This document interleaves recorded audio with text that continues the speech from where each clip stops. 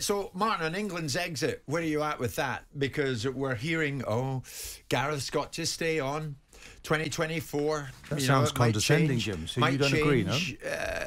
At this time, as a Scotsman, you give your eye teeth to achieve what we achieved in the World Cup. There you go. Get one in early, Martin, and quite right. You're quite right to do that. We weren't there. You were. Yeah. But yet again, I don't think we should take anything away from when what Gareth it really meant achieved. Something. You missed out. Yeah, because we were playing against the world champions, Jim. We went toe-to-toe with the world champions, and we were able to play a system now that allows us to, because we've got really good players in that midfield area. We played the game against France with 6 players that played formally in the last World Cup. I know. 2018. But let's Jim, talk about England. And what we've had... Missed opportunity or glorious failure? I think so. Without doubt, it's a missed opportunity, but I'm not going to condemn people for actually going out of the competition in the way they did. I'm certainly not going to condemn Harry Kane for missing a penalty when he had the weight of the nation on his shoulders. For anyone who does that, doesn't understand football and doesn't have an empathy and a sympathy with professional footballers. They are paid a lot of money, and people are talking about, okay, you paid that kind of money, you don't make mistakes. Yes, you do. He stood up, he was brave enough to take it, but he missed. And you'd have almost put your mortgage on him, Jim, because he is an outstanding footballer. I'm glad I didn't. But he missed on this occasion. Yeah, but I know. But at the end of the day, Martin, when are we ever going to hear... Yeah, we need to think long and hard now. We hear that Gareth Southgate, obviously himself, will think long and hard as to whether or not he carries on. But there's no doubt there's a trend here. Now, sure, you can say what you like. This is a Scotsman telling an Englishman. Yeah, sure. Well, it sounds like it, yeah. Whatever you want to read into that, fine. But Russia, gone, semi-final stage, you should have gone through. Trippier put you ahead. That was a great opportunity, and that was another missed opportunity. We all know what happened at Wembley against the Italians. Penalty shootout, sure, it's a lottery. But you let them back in, and you didn't change it in the second half. And now this. So what makes you think anything's going to change for England and you'll lift a serious trophy above your heads in the next decade? What makes me think is the improvement and how the team keeps developing. And I talked about 2018, you had 6 players that started that game in the semi-final. You've added to that the likes of Saka and Foden, Bellingham and Rice in midfield, top players. So I see that progression. I see the managers getting ever better. I don't think it was ideal that he didn't have a lot of Premier League experience, Gareth, going into the club, into the international management. And I do think we'd have got maybe there quicker and his growth would have been quicker. But I don't see anybody else better to do the job. And he should take it forward and believe that he can actually... We played with belief now, not hope, as we did in 2018, because we have a midfield that can really go after the opposition. Have you not always played with belief? I don't believe... I'm looking at it and thinking, well, okay, this was so new in 2018 that they were kind of finding their way and found themselves into a semi-final. We lost the group stage game against Belgium, as you know. And the argument is every time we play against anybody that we should really beat or might be difficult, we don't win.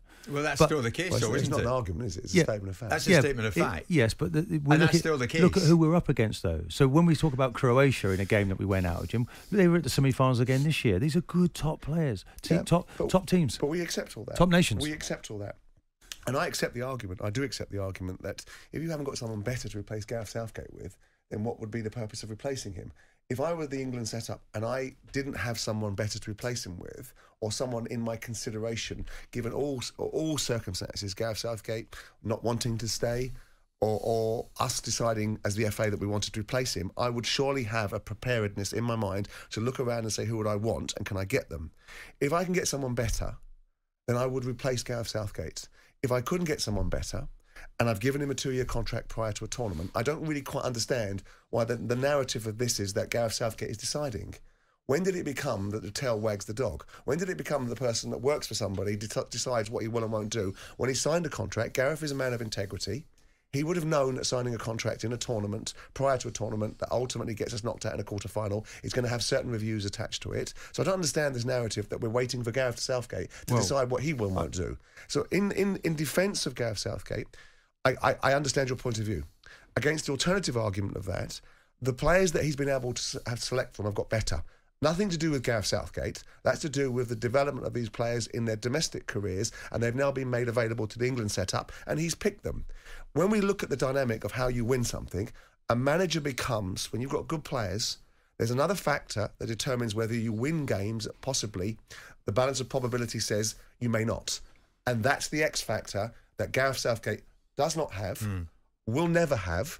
And when we get to the European Championships in 2024, we will perform commendably for arguably the most powerful domestic league in the world, with the most patronage behind them, the most support and the most powerful support.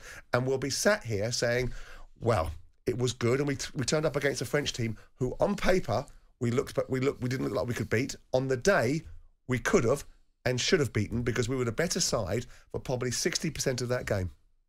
We were, yeah. And the English Premier League has been the best league for many years, and yes, the players are developing. If you're creating a narrative that the only reason we're not changing Gareth is because we haven't got a better replacement, that's completely wrong as well. Who's the replacement? Well, I don't think it's about that. I think he stays in the job because of what he's achieving, not because he has no one else to replace him. Simon suggested Brendan Rodgers. I think in any other walk of life, you get 3 strikes and you're out, right? And you're going to make this endless football narrative, and it's always one more game. Eventually, there ain't one more game, and the season finishes, and people can't keep trotting out the narrative that it'll get better next week. We've had 3 tournaments, and in each tournament, somehow, we've managed to miss an opportunity. Whether the Croatians are good or not, we didn't change to match the Croatian change in the second half. Whether the Italians are a good side that didn't qualify for the ensuing World Cup, we didn't change when the momentum was being shifted. And in this game, and I've spoken to other professional footballers, so I take it from the point of view of people like yourself, they believe that when the opportunity was there and the French were floundering and we got ourselves back in the game, the opportunity was load it up and go after them. And that meant make changes from the 54th minute until when the French scored.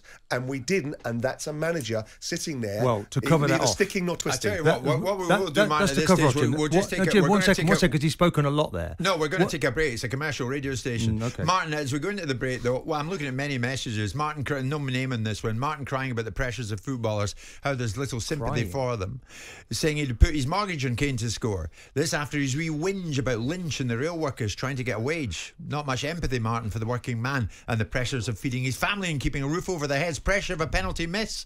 Are you making this up, Jim, again? Give me a break. I'm reading it. They're coming in. I wouldn't make anything up, mate. Is there anything complimentary there? I will have. Is anyone in agreement with me? Or is it just you two against whoever comes into the studio? Oh, don't be so bloody silly. Because someone doesn't agree with your opinion doesn't mean it's them against us. They're infamy. They're all got infamy. I thought you were the presenter, Jim. Now we've become a pundit since coming I've been away up in to Qatar. 10:20. We'll sort this out in the break. I better get brave. Why is it? It would appear that it's Gareth's decision and not the FA's. So if that is the case, Martin, should it be the situation that it's down to Gareth to decide whether or not he carries on? Because after all, as Simon rightly said, the FA extended his contract before a ball was kicked over in Doha. Jim, when he was asked the question, he just lost a game, a really important game of massive importance in the World Cup, and he was considering his future. I would think that's pretty normal. No, would you? His aspirations and dream was to win the World Cup. That's what he was. But why sign a aiming contract? For. Okay, then roll that back. I tell you what, FA, I don't need a new contract. I'll talk to you after the tournament.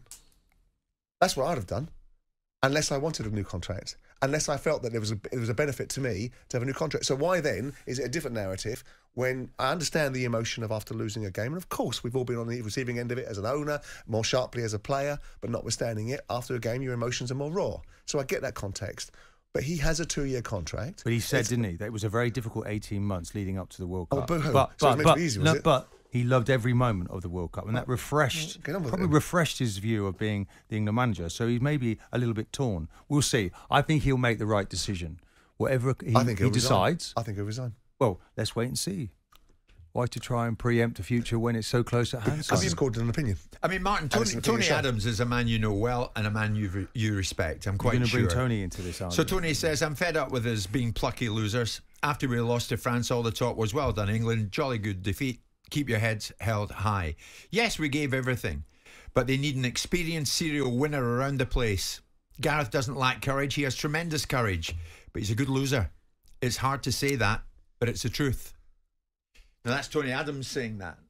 Well, that's just his view, and that's how he sees it. I'm hopeful that Gareth Southgate is one of those people that keeps improving, keeps finding a way on this journey, and eventually ends up with that trophy in his hands.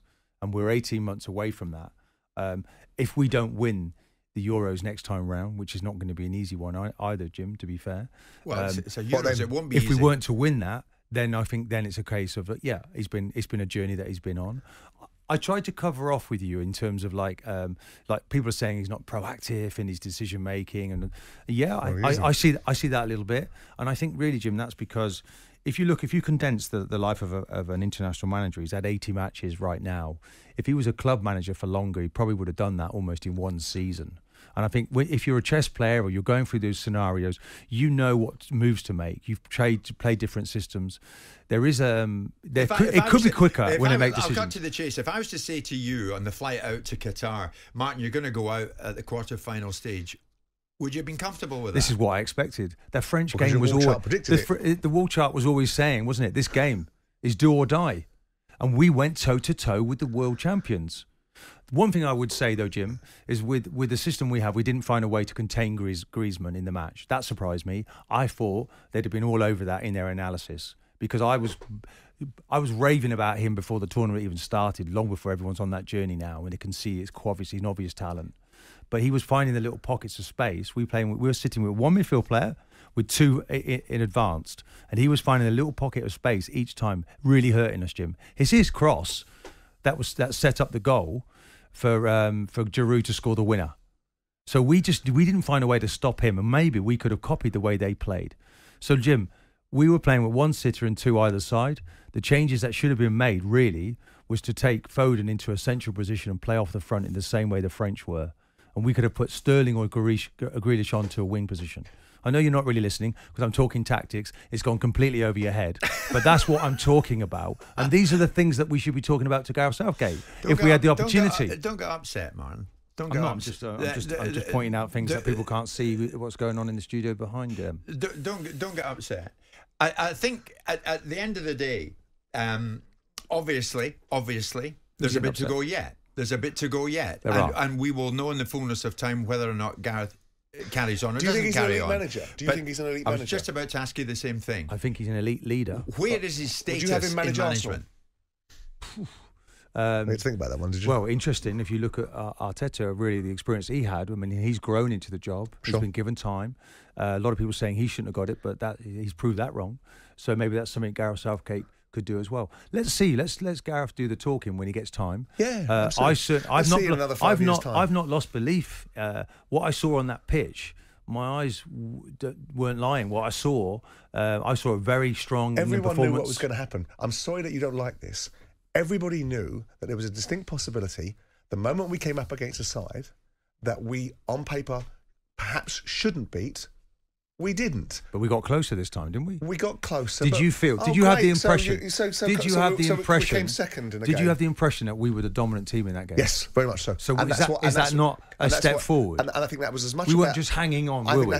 For dear life. That's very true. But I also think that is an opportunity that you take, and those that win things take the opportunity, and they have the courage of their convictions to turn around and say, after 54 minutes, 60 minutes, we've got this game now. They're on the rack. What do we do to twist their? But I think there were moments. I think there were moments in the game. I think the first goal, I think Pickford should have been just a couple of yards further forward in the goal. I think he was a little bit too far back.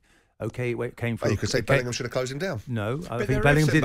Martin, there are ifs and buts and everything. Yes, and I think the second goal. Benzema. I think the second goal we could have marked better in the box. Is this a great French side?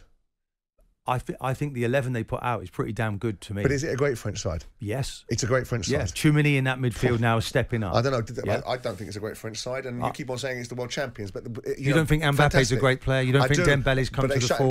You don't think Giroud is an underrated striker? Absolutely. I think they're very good players. You don't think Griezmann is one of the best team players? I think they're good players. And I can list Konate. Did you not see Konate's performance the other night? I think they're good players. Absolutely outstanding. But the point I'm making is I don't think it's a great French side. Veron now playing in a way that we expected him to at Manchester United. Again, Martin, I understand your point of view, but I don't think it's a great French side. And I think we have an opportunity. I think it is. Well, they'll probably win the World Cup, which will make it great by definition. But when you look at it on paper, England again turned up to World Cup, beat precisely who they should do, and lost against someone that maybe they could have beaten.